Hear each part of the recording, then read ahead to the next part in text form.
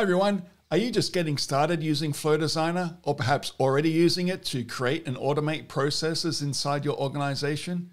Well, here are my top 10 tips for using Flow Designer. Number 1, use Subflows. You built a fantastic flow that digitizes and automates a process that previously was tedious and manual. Congratulations. But take a look at your flow. Does it contain a series of actions that logically belong together? If so, put them in a subflow. This makes that part of the flow a reusable component that can be used in other flows. And from the Utah release, you can even select multiple actions and convert them into a subflow. Now your flow is modular and you've got a subflow that you can reuse. Number 2, use the diagram view. Did you know there is more than one view of your flow? It's called the diagram view. It enables you to get a better overview of the flow and clearly visualize the paths your flow can take. There's even an option to download it as a PNG image so that you can easily share your flow with others. Not only that, but you can also edit your flow in this view. Please note that as of the Vancouver release, not all flow logic types are supported in this view. I've included a link in the description that lists the currently supported components. Number 3, use error handling. When something in your flow doesn't go as expected, your flow stops. Perhaps a record couldn't be updated. Maybe a user is no longer active. You can anticipate errors and perform specific actions in response to them by enabling error handling. Maybe you want to record a log message. Maybe send a notification to the admin team. Number 4, use send notification over send email. The send email action in Flow Designer is very basic.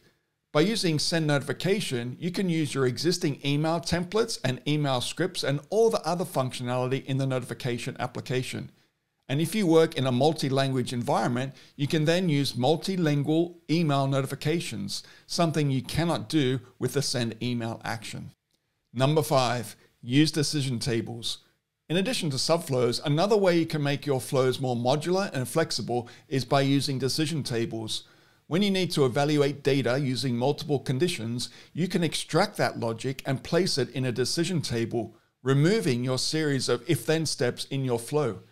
You may want to also give permission to others to modify these values in the decision table, thereby affecting the results of your flow without them needing to know how to edit the flow itself.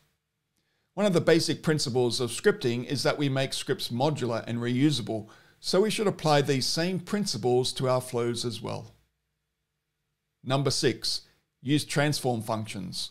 One of the best things about Flow Designer is that it allows you to create processes without coding.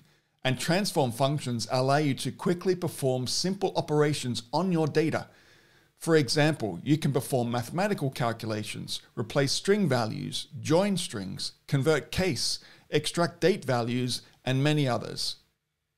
Number 7, annotate your work. Flows are a lot easier to construct, read, and understand than scripts. But there is one thing that you can do to make your job even easier, and that is to annotate your actions. You annotate your code, so annotate your flow. It doesn't take long. Some flows can be quite long and may contain branches, and you'd be surprised how long it will take you to comprehend what's happening, even if you were the one who created it. So do your future self a huge favor and annotate your work. Number 8, save your work often. Don't be caught out. Flows are not automatically saved, so make sure you save your work after every change you make to it. That way, you won't lose a lot of work if, for whatever reason, something goes wrong. You lose connectivity, your session times out, whatever. Some flows can be quite long, so do the right thing and save your work often. Number 9, use generative AI actions. Take your flows to the next level. From the Vancouver release, you can tap into OpenAI and Azure OpenAI to perform generative AI operations. You can generate content for a knowledge base article, get answers to questions, summarize content, and determine if texts express a positive or negative sentiment. You can even provide a generic prompt and open up your flow to all kinds of possibilities. AI is the most exciting new feature in ServiceNow and one with a lot of potential now and in the future, so watch this space. Number 10, use Process Automation Designer.